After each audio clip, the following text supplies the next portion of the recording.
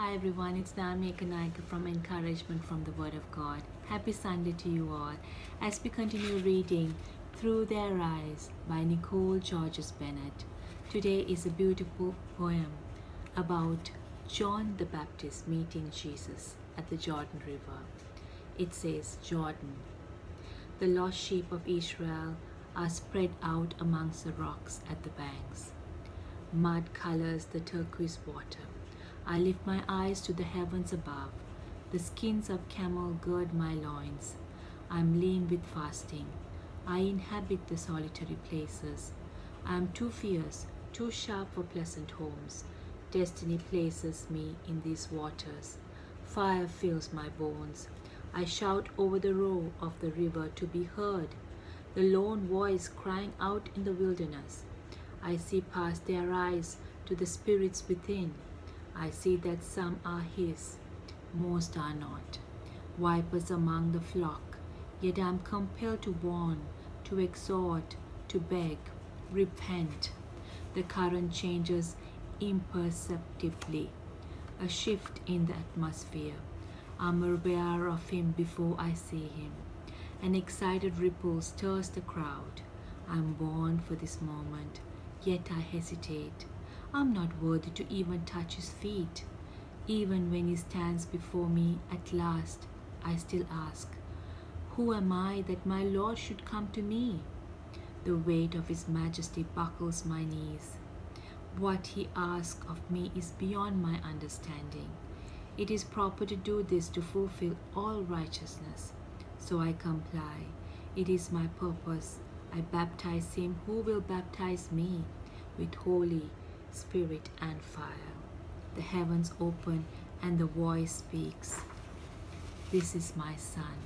As he leaves me, I pick up my mantle again and raise my lone cry. Behold, the Lamb of God. Matthew chapter 3 verse 14. It's a beautiful illustration and a poem of Jesus coming to John the Baptist to be baptized in the Jordan River. And John the Baptist knew about Jesus, and he was sent before Jesus to prepare the way of the hearts of people in Israel, to ask them to repent from their sin, to turn away from evil.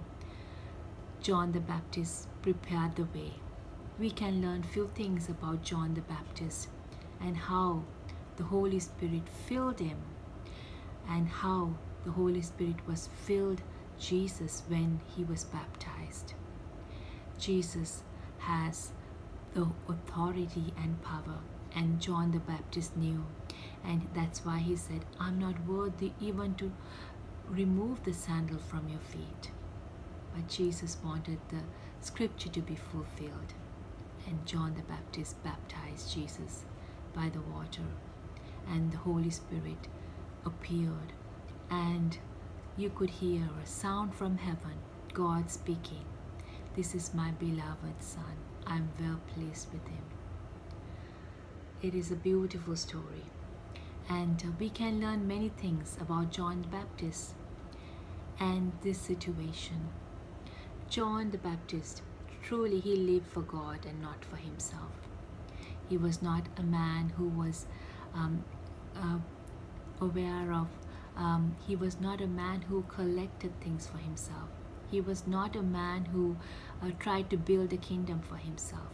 But he was the man who was preparing the way for the Messiah, Jesus Christ. And he didn't live for himself, but he lived for God and the purpose that God has called him, to prepare the way, to level the way for Messiah to come into the world. So sometimes can we think of John the Baptist and find out and see, are we people like John the Baptist? Are we preparing the way for the second coming of Jesus Christ? Are we leveling the paths? Are we touching people's hearts so that they would hear the news, good news about Jesus, so that they would be ready for the second coming of Jesus? Can we be like John the Baptist, prepare the way for Jesus' second coming? because John the Baptist prepared the way for Jesus' first coming. And we are here now to prepare the second coming of Jesus Christ. And the next one is, John the Baptist never abused God's anointing. God's anointing was on him from as a baby. In Elizabeth's womb, John the Baptist leaped for joy when he heard the voice of Mary and knew that it is Jesus is in Mary's womb. And John the Baptist was filled with the Holy Spirit. That's why he was able to preach to the people. He was able to baptize people with the water. He baptized people with the water. But Jesus baptized us, you and me today, with the Holy Spirit. And he never abused the anointing that God gave on John the Baptist. He knew the purpose that he was sent, and he never abused his anointing. John the Baptist, we can learn many things from him. He was humble. Are we humble? Are we thinking of preparing the way for our Lord? Or are we gathering wealth for ourselves? Are we preparing our future? Or are we really thinking of the whole picture of God and his plan for the whole world? And the next one is, he always lived up to God's calling. John the Baptist always knew, and he lived up to God's calling. He was called to preach. He was called to get the message across to the people, to repent from their sins, and he was not afraid to speak about it. He was able to speak to anyone, even in authority. He was not afraid to correct people, and he spoke to even Herod and even people in authority, and he was not afraid to tell them to repent from their sins. So he lived up to God's calling. Sometimes we are afraid to talk to people about Jesus.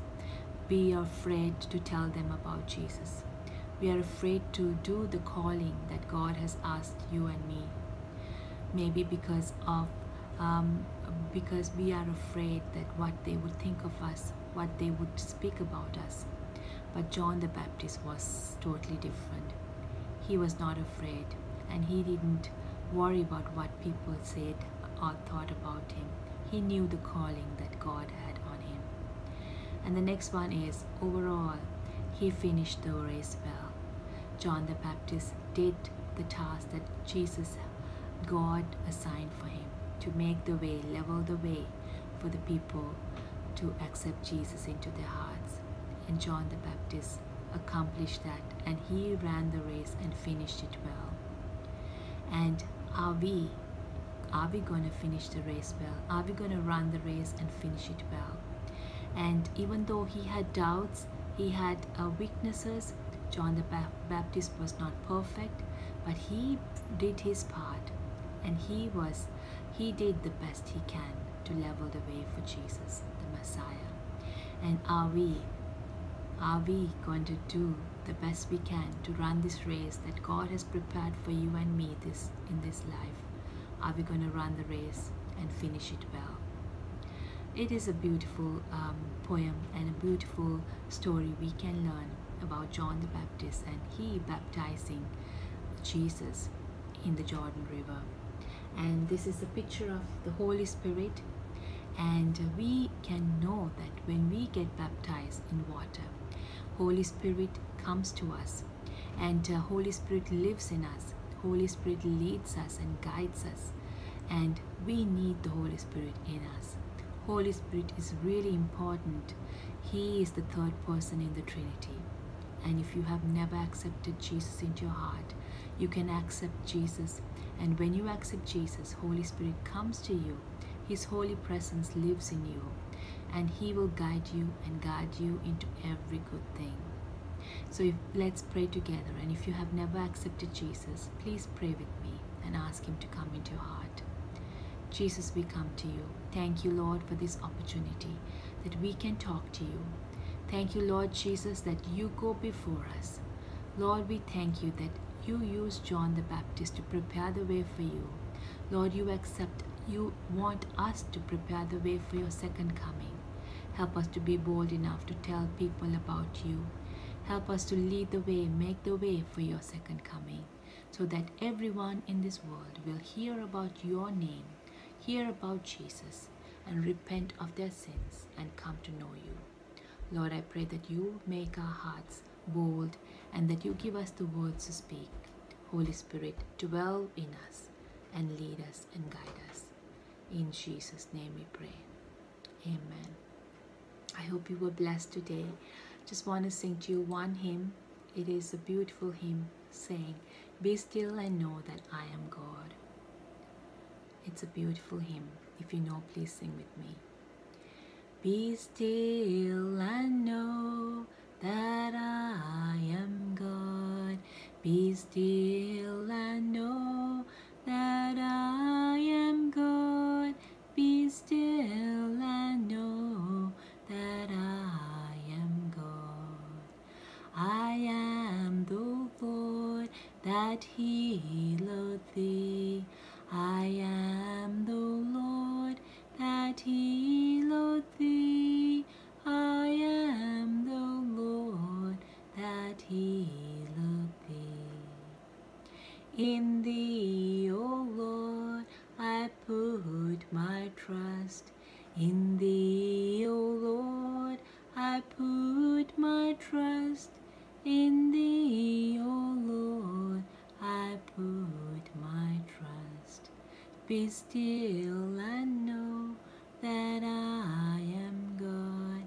Be still and know that I am God.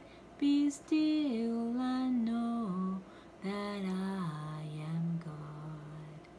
I hope you were blessed today, and I hope that you would know that God's presence is always with you, as His presence was at the time of John the Baptist. His presence is with us to prepare the way for His second coming. May God bless you. Bye.